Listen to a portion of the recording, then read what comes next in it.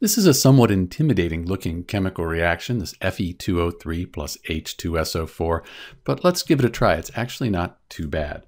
So let's count up the atoms on each side of the equation. We have 2 Fe atoms, oxygens, we have 3, hydrogens, we have 2.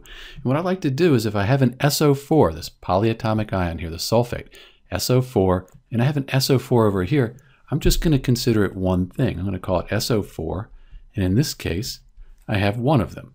On the product side, iron, I have 2. Look at our oxygens, just this one over here. Hydrogens, 2. And then SO4, the sulfate, I have 3 of them. So SO4, 3.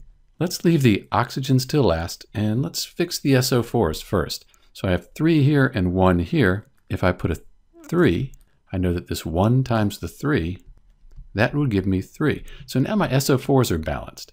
Let's update the hydrogen though, because I have, instead of 2, I have 2 times 3. This 3 goes to everything here, and that gives me 6.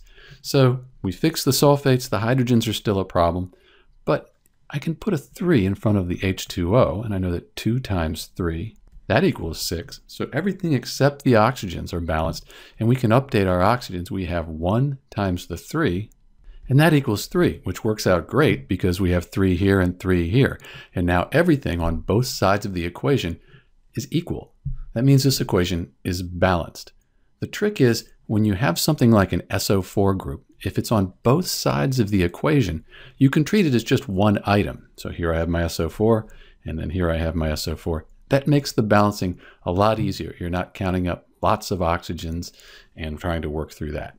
So this is Dr. B with the balanced equation for Fe2O3 plus H2SO4 yields a bunch of stuff. And thanks for watching.